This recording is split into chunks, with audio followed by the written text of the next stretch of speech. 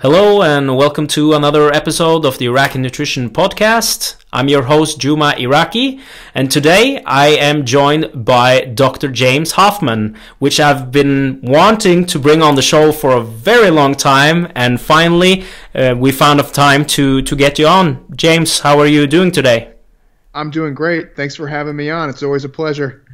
Thank you. So before we start, I just want to mention that this podcast is available on YouTube in video format. But if you want to listen to it in audio format, you can find it on iTunes, Stitcher, and also SoundCloud. So, James, we are going to talk about how to optimize recovery today. And I know you've recently published a great book on this topic. But before we start, could you give us a brief introduction about yourself? Yeah, for sure. So I'm James Hoffmann. I have a PhD in sport physiology, which I got from the East Tennessee State University under Mike Stone and Dr. Bill Sands. I grew up in Chicago, Illinois. That's where I did my undergraduate and master's work. And I do all sorts of stuff. I'm a man of many talents. I've studied sled pushing with rugby guys. I've studied recovery. I've studied high-intensity interval training and cyclists, all sorts of stuff. So I love everything sports. I love my cat. I love video games. I love Dungeons and Dragons. I do it all. I do all sorts of crazy shit. I'm all over the place. So what type of sports have you been involved in yourself? Yeah, I've done so many, but I've done basketball. I wrestled for a very long time. I got into rugby later on, which I really, really loved. I did American football. I've done martial arts of other types, like I did Shotokan, and I've been learning a little bit of Muay Thai lately, not competitively. Mm-hmm. So I love, I don't tie onto one thing too much. I love shooting sports, like I love to shoot guns, like I just love it all. I always like to train. I like to have something to train for, or at least think about training for, even if I don't compete. You know what I mean? Mm-hmm. Yeah, and you guys are lucky because you have like a lot of sports that you can get involved in the States, like compared to here where you either play soccer or you get involved in some cross-country skiing or something like that. So yeah, we are fortunate. We have you pick it, we have it. Yeah, but soccer is actually quite big in the States as well, right? It's really big, and I actually didn't realize we have a lot of semi-professional teams here in the States, and like when I was in Philadelphia, a lot of the players were making six figures for playing semi-pro out there, which I had no idea because I had a student who was interning.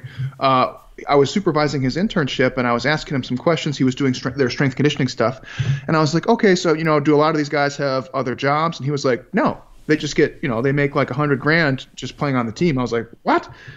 They make six figures just playing on their semi-pro team? So it's actually very popular. It's certainly more popular, I think, at least on the professional level than rugby. But rugby's coming up, and lacrosse is also very popular.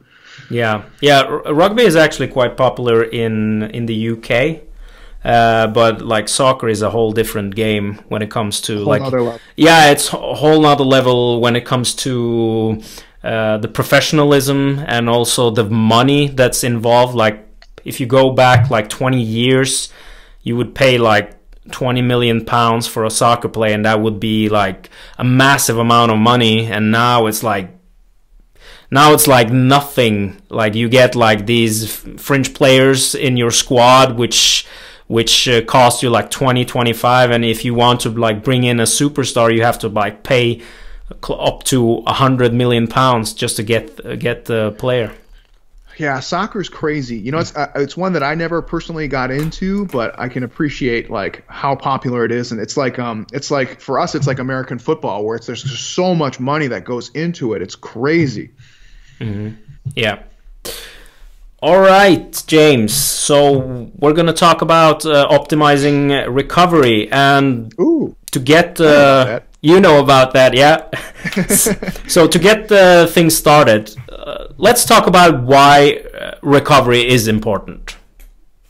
Yeah, recovery is an interesting field of study. This is one of these things that like Mike and I started working on this book, I want to say like 2 years ago, because in our in our business, we were getting people who were saying like, oh, I'm spending a lot of time doing, I'm going to the cryo tube, or I'm going to the massage place, or I'm getting, what's it called, cupping, or I'm getting like needles done. And they would ask us a lot of questions on that. And I'd always be like, man, this is like stupid. Like you're asking me these advanced strategies, and you're not doing the basic stuff, right? I was like, I know that certain things are really important, right? Like sleep and stress management. And so we started kind of like saying like, okay, enough is enough, right? We know that not all of these things are created equally, right? Just like we did with the nutrition stuff several years ago, where we said, okay, enough with like the nutrient timing, enough with the supplements. Like we got to put a hierarchy to these things because they're not all weighted equally. And recovery is a really interesting one because when you think about it, the whole world is trying to kill you at all times, right? That's what entropy is all about. Everything is trying to destroy you. So your goal in life is to stay around as long as you can, and that requires a lot of stress recovery type interactions, right? That could be from training, or it could be from biological system standpoint, where it's like, okay, I encountered a stressor. It really set me off for a few days. I need to get back to normal. So the study of recovery for training purposes really deals with how do we deal with the highly catabolic and stressful nature of training, right? You go forth, you go do some overload training. If you actually don't take time or take steps to promote your recovery, you'll actually just get worse over time. Why? Because training is just a stressor. It adds a lot of fatigue. It wreaks havoc internally on your body. And if you just keep training and don't actually spend any time trying to recover from that training, your performance goes down and you get worse. And we can see things like rhabdomyolysis and overreaching, overtraining, all that nasty stuff. So obviously, we want to train hard because we want to get better, but there's that recovery component where you can't keep training hard unless you take steps to alleviate some of that training fatigue every now and again. The other part of the equation is you want to get better, right? You don't just train to be where you were. You're training so that you can be bigger, stronger, faster, more fatigue resistant, better looking naked than you were before, all of those things. So one of the problems that we have is that we can have recovery without adaptation, but we don't get much adaptation without recovery. So that makes recovery a very, very worthwhile thing to study because most of us are training for the purposes of promoting adaptation in some way. So how do we do that? Well, we have to actually ensure that adequate recovery is happening so we can actually have some of the best adaptive potential from our training and, of course, stay alive on the earth as long as possible. Excellent. Now, I know in the book that you wrote that you have a hierarchy of recovery. Could you walk us through that? Yeah, absolutely. So kind of like what we had just mentioned, we said, not all of these things are created equal. So a lot of people, when they start thinking about recovery, and I've said this many, many times, and I'm going to keep saying it again, the first thing they do is they say, what should I add to what I'm currently doing to try and promote recovery? And what we're saying is that might not be the best strategy. In fact, the best strategy might be to reevaluate what you're currently doing and seeing if you're doing a good job on some really basic fundamental things. So we made a big hierarchy and we said, not all these things are created equal, and we can run through each one a little bit. So this is kind of a funny story. So at the base of the pyramid, we see training within your MRV, or what Mike and I like to call the volume landmarks. So when we were writing this book, we kept coming back to this idea of like, okay, there's only so much training that you can do and actually recover from. And we actually started piecemealing this idea of the volume landmarks together throughout this time. And we ended up having, this huge amount of content just about things like MRV, MAV, MEV, all that stuff. And we said, well, goddamn, why don't we actually just make this a whole separate book? Because we already have enough content filling up this recovery book on the volume landmarks. So it was kind of funny that we started with the recovery book, and then throughout the process, we ended up spitting out this the volume landmarks book because there was so much to say about that. So kind of the take home, if you haven't seen that particular book, there's not much you can do if you are exceeding the boundaries of what you can recover from in terms of your total training volume, right? And that can come from a variety of sources. It can come from what you're doing in the gym in terms of your resistance training, any of the cardio stuff that you're doing, any of your sport-related training. All of that stuff gets factored in. So there's a point of no return which nothing can save you from, right? So we know that if you train up to a point you can recover from, there's also a point where you can train and recover and stop making adaptations. There's a separate point where you can train and not recover anymore, right? So training within your MRV, training within your volume landmarks was the essential step. It is the first prerequisite thing that we must address before we can even discuss anything else, because everything after that is insufficiently powerful to ameliorate this effect. Does that make sense? Yeah, absolutely. So like if you're overtraining, there's no pill, there's no magic amount of sleep, there's no food, there's no amount of heroin or cocaine you can do to get around it, right? That's the problem. So it's definitely the first choke point where we say you have to understand what are the minimum and maximum values of training that you yourself can tolerate on an individual level. So that's kind of a prerequisite step, right? We can't really address anything else before that. Once we have established those things and we say, I have a pretty good idea of how much training I can do from all my different sources, now we can start looking into some of the actual specific recovery modalities. And we wanted to break it down in a meaningful and useful way. And so the next one we see in our hierarchy is what we have called passive recovery methods, which basically includes things like sleep, relaxation, naps, stress management, and things along those nature. What we have found is that outside of training within your MRV, right, this is the next choke point, right? There's nothing you can do about not getting enough sleep and not managing your stressors well. After that, like there's no drinks, there's no amount of deloading or light days that you can take, there's no amount of therapy or compressive garments that you can wear to get around that. So that was the next choke point for us. So within passive recovery, we said, you know what? Sleep. 100%. You cannot get around it. It's been well documented for a variety of different things, and it's absolutely true in recovering from training. You got to get enough sleep, which of course is variable from person to person.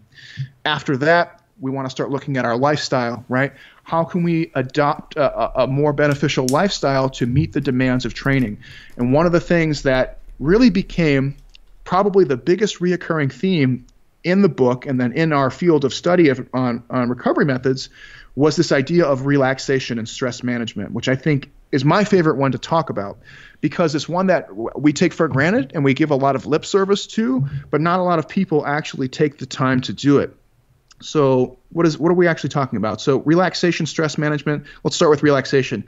Essentially what we're trying to promote is getting somebody who is in an elevated or heightened physical or psychological state down to baseline or kind of their reduced resting physical and psychological state. So we can look at things like heart rate, respiration. We can look at arousal levels, mood, affect, all those different things. What we're saying is, all right, you went and did some hard training. You got pumped up physically. You got pumped up psychologically. Now what I need to do is get you back to baseline. We need to start promoting a lot of our rest and digest mechanisms and get out of our fight or flight mechanisms. So that is probably after sleep the most important one. And then what we were talking about a little bit before before the show was stress management, and that kind of goes hand in hand with relaxation. But the big difference here with stress management is what we wanted to say is, it's difficult to control your emotions, right? A lot of people will say like, oh, stress management, you need to like control your emotions and not like get mad or not get anxious or not be sad. That's a big misnomer, right? Because things happen. Shit happens throughout the day. No way around it, right? Your kid barfs on the floor. Your, PI like doesn't put you as first author on your paper. You son of a bitch. I should have been first author on that, right? Some weird shit's going to happen throughout the day. And inevitably, out of your control, you're going to respond to that. And that response is mostly chemical, right? You're going to be happy, sad, anxious, whatever. So you can't really control that. What you can control, however, is your behavior that follows. And what a lot of people get into the bad habit of doing is they'll encounter some stressor, and then they'll let that manifest into like very unproductive behavior where they're anxious all day long, they're brooding, they're angry, they're letting it bother them for days on end, right? Somebody flips you the bird on the way to work, and you're like, oh, what? And you just let it get under your skin. Stress management basically says, you have to be able to control your behavior and flush some of those things down the toilet and not let it bother you. Unfortunately, what we have found is that lifestyle stressors can accumulate with training stressors, and they can have physical manifestations. Things like your sympathetic nervous system activity can start to go up. Things like your resting heart rate, catecholamine release will start to go up. Catabolic hormones will start to go up. All these nasty things, even when you're not exercising, right? And those things, unfortunately, directly butt heads with a lot of our anabolic processes. So we can't maximize our anabolic effects if we have all this catabolic activity going on. And unfortunately, catabolic activity can be stimulated not only by training, but also by lifestyle stressors. So we said passive recovery, really, really big deal. And then the last one I think on there was just total rest, right? Just taking a non-exercise day every now and again. So that was our big one on there. We thought those were probably the most important after training within your MRV. As we moved up in the pyramid, you can stop me too if I'm rambling too much. We doing okay? Yeah. Just continue. Okay, sorry. If you ever want to slow me down, if you want to talk about anything, just let me know. I feel like I'm rambling. The next couple we looked at, we were like, okay, so we said passive recovery, really well documented. Relaxation seems to be a common theme amongst many of the recovery modalities. Got that covered. So what comes next? We said, okay, we have active recovery and we have nutrition. Can we definitively say one is better than the other? And the answer we got was no. We cannot definitively say one is necessarily better than the other. There are elements of both which cannot be replaced and are necessary, but it's hard to put a specific weight to some of these things. So we said next up in our pyramid was both active recovery and nutrition. They are equally weighted because we know that, for example, not getting enough calories, be it from carbohydrates, fats, proteins, whatever, will have a direct impact on your ability to maintain weight or have good exercise performances, all sorts of stuff. And likewise, you can take things like deloads once every mesocycle or so, and that can have a massive influence on your ability to bounce back into hard training after you've been tired for a little while.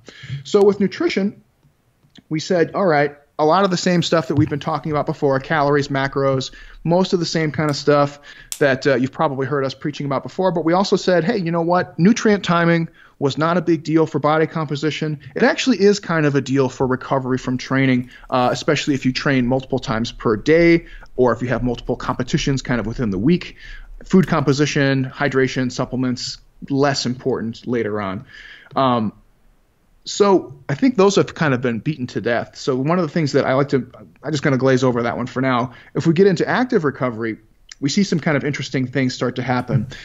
Active recovery was a tough one for us because we have a weird blend of things that have how effective they are, what is their efficacy, and then also kind of what is their applicability.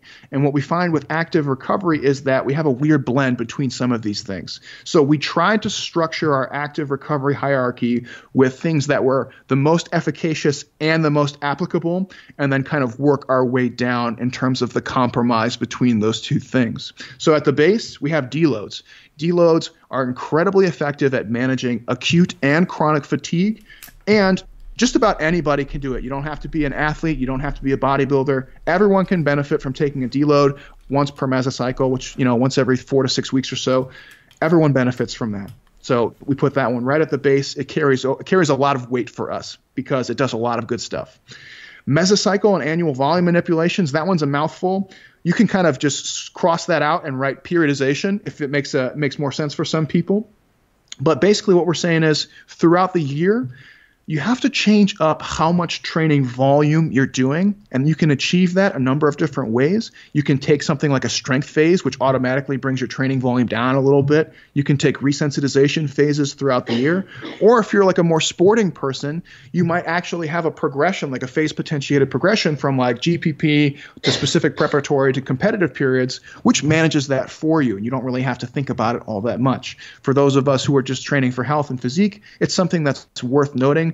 And basically the take-home message there is like you can't just go balls to the wall all the time. Every now and again, we have to pepper in some lower volume training periods to give the body a chance to heal and recover and alleviate some of that really, really gnarly long-term chronic accumulated fatigue. So on that one, just change it up every few months, right? We're saying take a lower volume training phase, take a strength phase, take a resensitization phase. Every 1 to 3 mesocycles or so, it will pay out big dividends in promoting long-term gains and managing long-term fatigue. Next up, we looked at active rest phases. Active rest phases are very, very powerful in terms of how much fatigue they can alleviate. Unfortunately, they're not as applicable because if you're just training for health like you and myself, like we don't really do sports, we're just training to be strong, healthy people, we don't really get psychological burnout from doing that too much, right? We have good and bad days like anybody else, but active rest phases are for when people are carrying a lot of baggage, right? This is when you've basically given up on doing your sport, where you're just like, I don't want to do another double under or wall ball. I don't want to pick up another Atlas stone. I can't even look at it. The thought is making me sick. Like I'm over it. I don't want to deal with it anymore, right? That's the time when we have to start thinking about active rest. And so taking active rest, for like 2 to 3 weeks at a time can really help alleviate both physical and psychological fatigue and stimulate desire to train and desire to compete again, which is very, very powerful.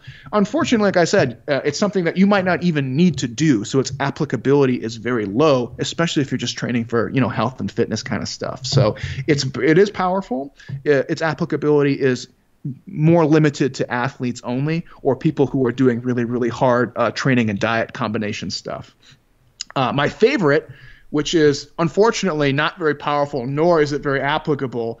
Actually, I take that back. It's not very powerful. It is very applicable, but not applicable enough to compensate, are light sessions. Light sessions, one of my favorite ones. It's one of the easiest ways of managing kind of microcycle fatigue, like fatigue throughout the week.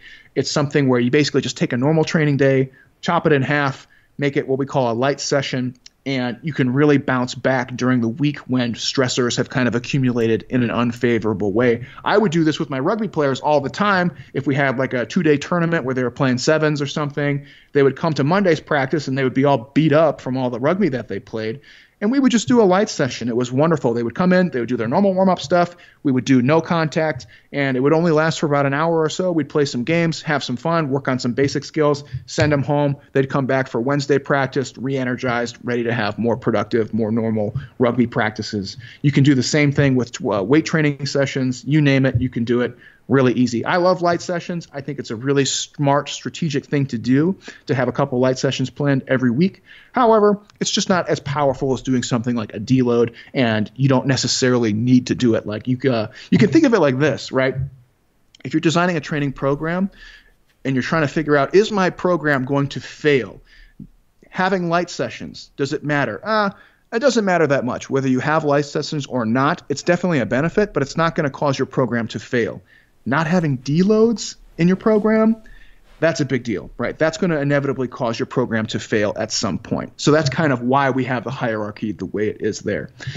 And then last on here, tapering is very, very powerful, incredibly low applicability. And we actually had it offset on our pyramid because it's a athletic technique only. People who are training for health and fitness don't even need to do this at all. It's only for competition-specific preparation, and even within that, only for probably the most important competitions that we're going to see throughout that annual training plan. How are we doing? I feel like I'm just rambling on here. No, I think it's great. Crazy person. I have some follow-up questions that I've written down. Like, let's take the first one. When you're talking about deloads, do you prefer to use planned deloads, or do you prefer them to be used when you actually start to feel fatigued and you actually need them? I like to use a combination of both. And so one of the things, and my fiance Mel, she made like this fantastic diagram. I couldn't have asked for a better one, where basically generally we want to have pre-planned deloads as kind of the backbone of our training plan, right?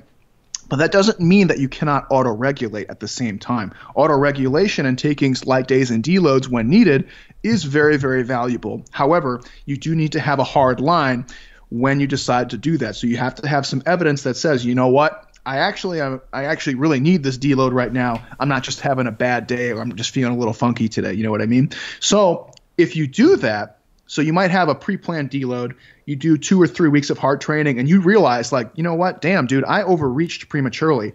This is not what was supposed to happen. You can take an auto-regulated deload, and what I would do then is take the information, the data that you did from that training program where you said, like, here's what I did, feed that back into your pre-planned strategy. Say, like, okay, well, I had my pre-planned strategy, but that failed me. But I have my auto-regulated thing that got me back on track. I need to adjust my pre-planned strategies based on what actually happened. So I say do both and let both of the data from both of those things drive your program. And it ends up being a win-win. A lot of people are kind of like on black and white, where they're like, you have planned deloads or you do auto-regulation. Why not both? Why not both? But the problem is you need to have a hard line. You need to have some evidence that says my athlete or myself is not in an appropriate training state based on what I have planned. And if you can identify markers in psychological markers, performance markers, physiological markers that can indicate that, then auto-regulation can be very, very useful. But again, you need a hard line. Excellent. Now, I have another question regarding stress management. I remember 2 years ago, I used to have a company that I worked for where I needed to commute a lot. So I used to wake up early in the morning, take the train. It would take me an hour and a half, and then work all day there, and then take the train back, which also was an hour and a half. And what I remember was that on those days where I did this, like my sleep would be on point, my nutrition would be on point, and I wasn't really doing any physical work, like just sitting on the computer and punching numbers and doing stuff like that. And every day, every time I had those days, if I did a workout, they used to suck like really, really bad. I used to have like terrible workouts all the time. So my question is there anything like strategic wise you could do to reduce the stress before a training session, or is it better to do the training session and then focus on recovery after the session?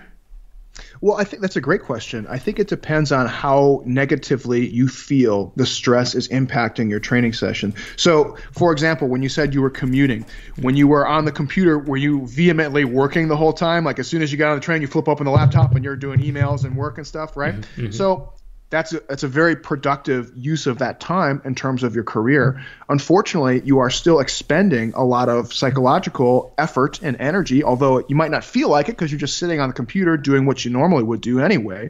But you're staying engaged. You're in a heightened, aroused state psychologically, and it requires a lot of energy and concentration, right?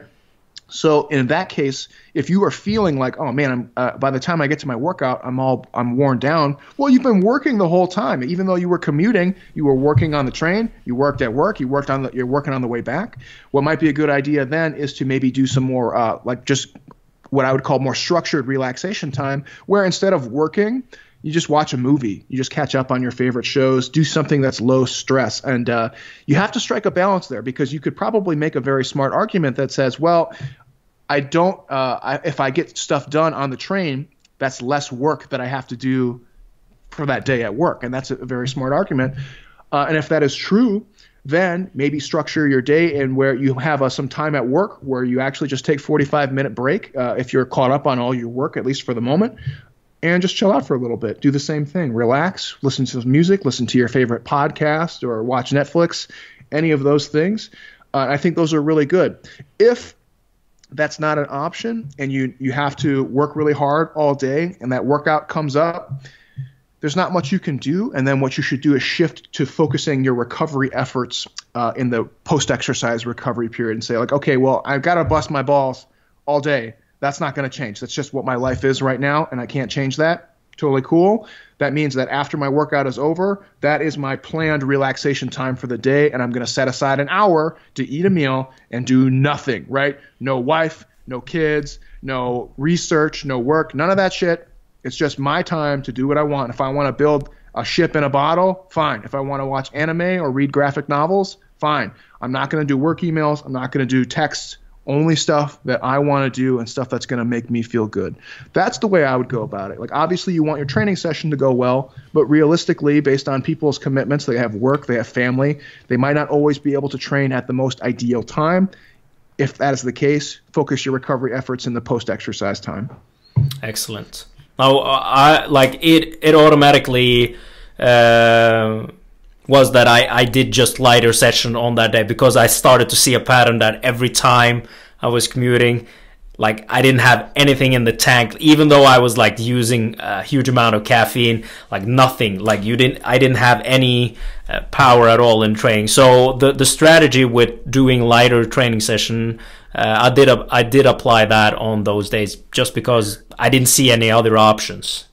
That's a smart thing to do too. Like if you know there's a couple days in the week that are just ball bustingly hard, take light sessions on those days. Mm-hmm. I couldn't have said it better myself. That's an excellent strategy. I think that's golden. And then when you have days that aren't as hard, those are your really hard training days. Mm-hmm. All right, moving on to the next question. Regarding stress, we've talked about how stress can affect recovery, but are there any specific times where stress management might be more important to optimize recovery? And now we're talking about for like optimizing recovery for training. It's a funny question, because a lot of the times that we see people who are having a hard time with stress management, we actually tell them to stop training and stop dieting as hard. That's one of the first things that we do. Believe it or not, there are more important things in life than doing this vanity diet and training shit, right? And this is coming from a guy who's got a PhD in dieting, right? So what we like to tell people is stress management's a real thing, right? It's going to lower your MRV if it's done poorly, and it's going to decrease the potential for gains as a result. So if you are in a point in your life where training hard and being incredibly strict and rigid on your diet is realistically not feasible, there's no shame in that. There's nothing wrong with that, right? That's perfectly okay. For example, you yourself, I know you're working on 3 studies, you got kids at home, you're trying to do all this other stuff right now. It might not be the best time in the world to try and be hitting big PRs or trying to lose 5% body fat, right? There's no shame in that game. And so what we like to tell people at RP, well, they'll say like, I got a wedding going on, my grandma died, my dog is eating my cat as we speak right now. You don't need to be dieting right now. Push it back. Do maintenance, take a strength phase, right? A real low volume strength, like a strength phase, do maintenance dieting, and then focus your recovery efforts on stress management in your life stressors, right? It's not your training stressors that you need to worry about. What you need to focus on is managing your life stressors. And that is perfectly okay.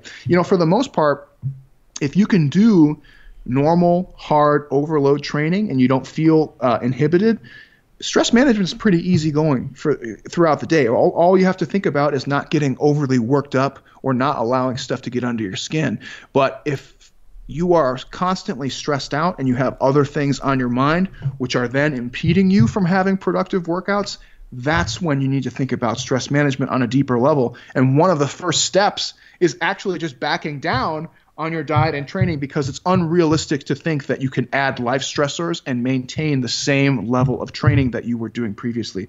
That is an unrealistic expectation. And so it's a hard thing to convey to people, because they think it's like an ego thing where it's like, oh, bro, you're wussing out. Like, oh, you're just being a little pansy about it, right? That's not what we're saying, right? What we say is there is a good times in your life to focus on diet and training, and there are less good or less productive times. When you have a lot of stuff going on, when you are already struggling with stress management, put diet and training on the back burner for a little bit until your life is stable, and then go back to it when things are smooth and going well.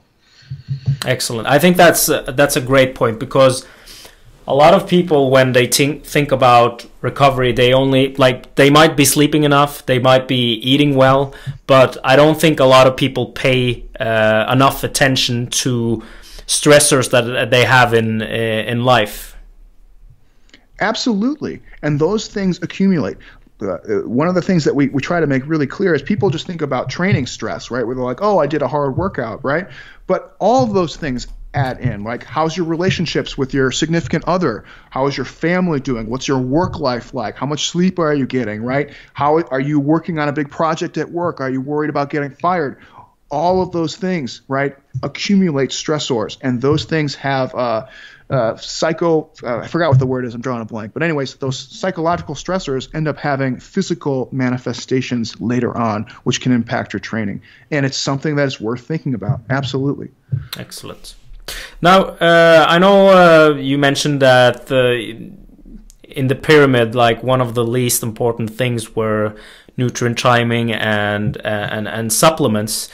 Regarding supplements, is there anything on the market that's been shown to actually have a benefit for recovery? Only the most simple things like carbohydrates and proteins. Everything else, not really at all. So it's one of those funny things where people will say like, check out this new recovery drink, right? And you look at the food label, it has no calories no carbs, nothing. It does not promote recovery in any meaningful way. Nothing that like a there's the first one, excuse me.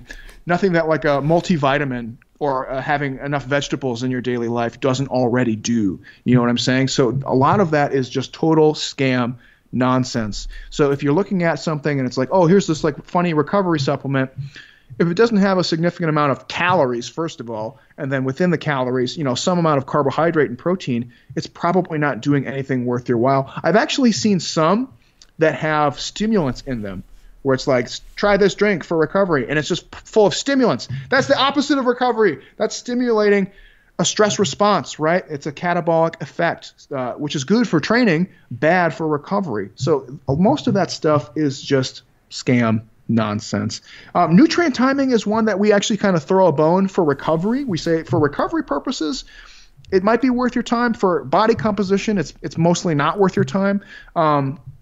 And supplements for both categories are basically like, it's kind of like if you're trying to build a car, it's like trying to figure out which bobblehead to put on your dashboard in your car, right? Mm-hmm. Not the engine, not the transmission, not the radio, not even the paint color, not the tires, the bobblehead that you want in your car. It's very unimportant. Mm-hmm. Now, I just found a follow-up question. How would if you're already stressed and you think, I need something to give me a boost of energy, so you take an espresso shot or caffeine pill or drink energy drink, how would that affect you? Would that, like, you would get maybe instant energy there and then, but in the long term, how would that affect your recovery? Yeah, so from an energy standpoint, it's good, right? It can give you a little boost when you need a little boost, and that's fine, right? From a recovery standpoint, it's bad. Caffeine and other stimulants like coffee and all that stuff, it's actually stimulating that same stress response. It's stimulating a catabolic energy-producing response, which is good for getting up and going about your day. In the long term, it is bad. So there's two things to consider. A, the cellular response to taking stimulants is very, very similar to fight or flight response. It's inherently catabolic, right? Boom. The other problem with the stimulants is that it actually can mask accumulated fatigue and stress because it makes you feel better, right? So it's a psychological benefit where you actually feel like, oh, I feel energized, I feel good. What that can do is start to mask the underlying accumulation of fatigue where you feel better than you actually are. That's the problem. So you're it's like a false positive. You know what I mean? Where like, I feel better, but you're actually still shitty. You need to actually focus on some recovery time. So it's fine. It's really probably only an issue for people who are heavy into the stimulant, use, where they're drinking, multiple espressos, multiple pots of coffee per day, like multiple energy drinks, multiple pump-up drinks. That's where it kind of can become more tangibly negative for recovery. But normal use, like if you have a couple espresso shots, you have a couple cups of coffee, a Monster every day, probably not a big deal. Excellent. Now moving on to the next question regarding doing too much. Like if you focus too much, because when you're training, you're creating a stimulus and then you want that stimulus to further lead to an adaptation. So if you're doing too much to optimize recovery, can that potentially have a negative effect on the training adaptations?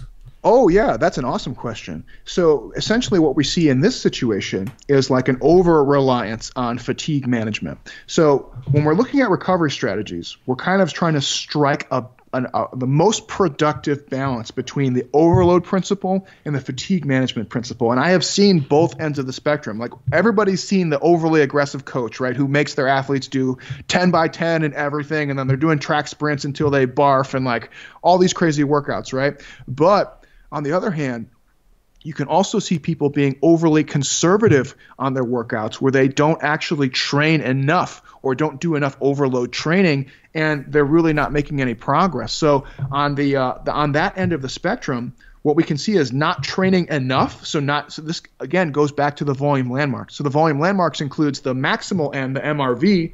It also includes the minimal ends, like the maintenance volume and the minimum effective volume. So if you're not actually at the minimum effective volume and moving through upwards towards MRV, the funny thing is recoverability is not a limiting factor.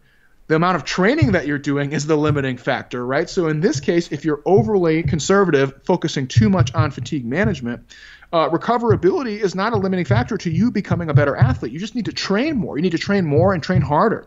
So we can see both ends of the spectrum, and that was one of the reasons why we were like, we need to put together a system, some a vocabulary to describe this, because that's what the volume landmarks basically tries to outline, what we call dose-response relationships, where it's like, here's the minimum I need to do, here's the maximum that I can do, I probably need to be somewhere in between there.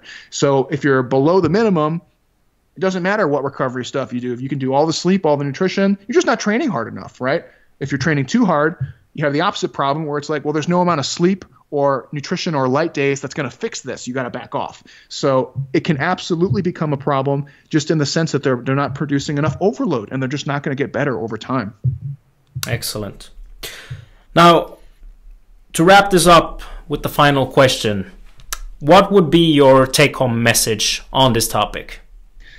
Oh, man, there's so many things I would like to say. Well, first off, right, keep in mind there's a hierarchy of things, right? So a lot of people, the first thing they want to jump to is doing like the massage, the compression sleeves, the heat, the cold, the ice bath, the contrast, right? Those things are absolutely useful, but their effect size, how big the effect is relatively small. And their use is more situational, right? What you need to focus on is adopting your lifestyle to the rigors of training. And what that usually means is hitting the big ticket items like, are you getting enough sleep? Are you chronically stressed out all the time? Do you deload every now and again? Or do you do the same high volume workouts all the time, right? These are the big ticket items. Like if you're using periodization, check. If you're using deload, stuff like that, check. If you're getting enough calories and macros, check. You know, the thing is, man, all these things that I'm describing that are effective, they're hard, right? It's hard. You got to do math. You have to sit there and diligently keep track of all this shit. No one wants to figure out the volume landmarks. Why? Because it's going to take you like a year of trial and error to figure out all this shit. And it's going to be a lot of data collection, a lot of logs, and a lot of analysis, right? Same thing with calories, macros, right? No one wants to sit there and measure their body weight and how much, keep a food log and look at their MyFitnessPal. It's a lot of work. No one wants to track their sleep and how much volume they're doing throughout the year. All that stuff is a lot of work, but it's the most bang for your buck, right? Everyone wants to go around that and find the quick fix. There's no quick fix here, right? In order to promote some of the best recovery adaptive strategies, you got to do the basic stuff, and the basic stuff works really, really well. So there's no supplement, there's no massage, there's no sleeve or ice bath or therapy or voodoo witch doctor shit. You name it, you can't go and do it in one day and it's going to fix everything, right? What we're talking about with recovery is adopting your lifestyle to the rigors of training. That means you have to make many, many, many, many small changes consistently all the time. It's not something where it's like, oh, I'm feeling shitty today, I'm going to try and find this like cool thing that's going to fix that. No, that means you've been doing a bad job with the basic stuff. You've probably been doing a bad job with your training, your nutrition, and then like things like passive recovery. So I think the take-home message is, right, like don't get caught up in the minutia of things like trying to find massage or ice bath or, what's it called? The needling stuff. I forgot what it's called. Cupping, all that stuff. All these things are, not all of them, but many of these things are fads. They come and go, right? They come and go faster than we can prove them right or wrong. That's how bad it is in science, right? These things come and go, and by the time a study's already published, that thing's already gone, right? It's already too late. So don't be afraid to tackle the big ticket items, right? Get enough sleep. Relax throughout the day. Make sure you're keeping tabs on your calories and macros. Make sure you're training within your volume landmarks and you have some fatigue management strategies built into your program and can adopt your program as needed when fatigue gets too high. Those are the big things, man. After that, everything else is still useful, right? We're not saying that some of these things like compression and cold and stuff, we're not saying that they're not useful. They're just less useful and more situational. So it's kind of, again, if we go back to the car analogy, if I want a car, it's got to have a good engine, a good transmission, and a good like frame to sit on. After that, I can start picking out what kind of interior I want, what kind of tires do I want, do I want leather, whatever. That's all fine-tuning stuff after the fact. So take-home message, man, I feel like a crazy person today. Maybe I had too much caffeine and I'm wigging out. But don't get caught up in the minutia stuff, right? We made the hierarchy based on how effective these things are. Start working on the big ticket items and then work your way down to the smaller items. And by the time you get to the smaller items, you'll have been doing a damn good job for a very long time. Excellent. I think that's a wrap, James. Thank you so much for taking the time to do this. I think this podcast is going to be of very high value to a lot of people. Where can people find more information about you? Oh, well, thanks again for having me. This has been really fun. I feel like I was ranting like a crazy man. You can find me on the Renaissance Periodization website. Excuse me. Mike and I do a weekly webinar on RP Plus. So if you guys are interested in shooting us questions every week, we do a live weekly webinar. And we also have a podcast coming out called The Sport Scientist, which you can find on iTunes, SoundCloud, and on YouTube. So plenty of stuff to find us at. Excellent. Once again, thank you so much, James. And I would love to bring you back another time to talk about another topic. Absolutely. It's been a blast. I would love to come back. Thank you so much. All right, James. Thank you so much and have a nice day. Take care.